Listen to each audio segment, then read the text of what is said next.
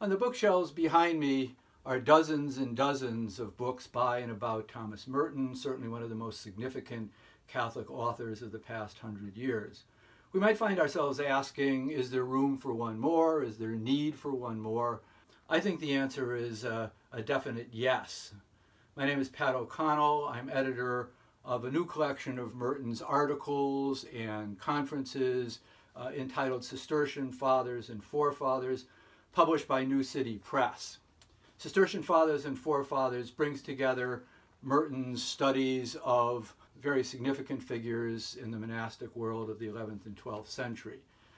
And four major abbots and authors who are Cistercians. It is the first time that all these significant authors and Merton's insights on them have been made available in the same place. As such, it fulfills a need and closes a gap in Merton's publication. I hope that you'll read it. I hope that you'll enjoy it. I hope that you'll really profit by it.